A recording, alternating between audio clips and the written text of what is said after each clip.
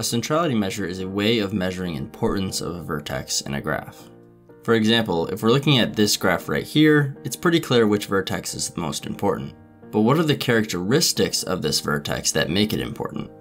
Really, we only need to focus on one characteristic of each vertex here, and that is the degree. That is, the higher the degree, the higher the importance. Since in this graph there is exactly one vertex of the highest degree, then we know which one is the most important. But let's suppose that there were two vertices with this trait.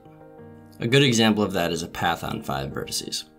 The degree of each vertex in this graph is easy to calculate, but you can see that the middle 3 vertices all have the same degree.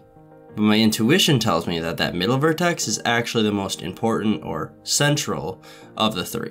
What this means is we want to find some characteristic about these vertices so that it matches our intuition of centrality or importance. Something that's not just the degree of the vertex.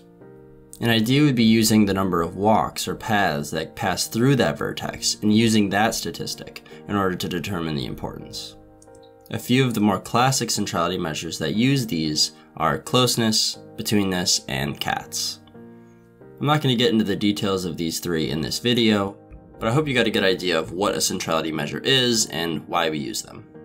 Thank you for watching, and don't forget to like and subscribe.